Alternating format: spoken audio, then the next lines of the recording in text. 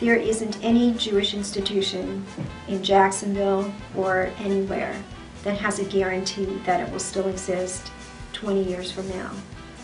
So I wanted to be among the people who would make sure that each of these institutions, at least the ones here, will be here 20 years from now, 50 years from now, 100 years from now, still thriving and possibly bigger and better than they are now. You can focus on what specifically is your interest. You can focus on the whole community. You can focus on Jews in the whole world. And your wishes will be carried out. Leaving a legacy, not only as we discussed previously, helps your family, but it helps the community as a whole. It gives the opportunity for not the immediate family to view the videos that, such as we're making today, but for the community itself to share in the richness.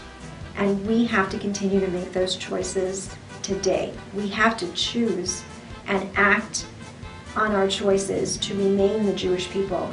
And in order to do that, we have to make provisions for the future now. We are asking everyone to take a part in this and to help guarantee the future for everyone. Now through a video project such as this, you get to actually see that person, hear that person's voice. Their stories will be preserved on video, and not just words, but actual seeing people, hearing their voices, looking into their eyes. Who would not want to be able to sit down and be able to have a visit with their great-grandparents or their great-great-grandparents who they never otherwise would have been able to get to know?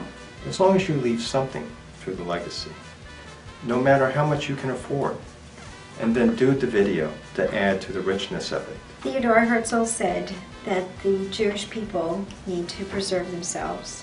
If not, no one else will.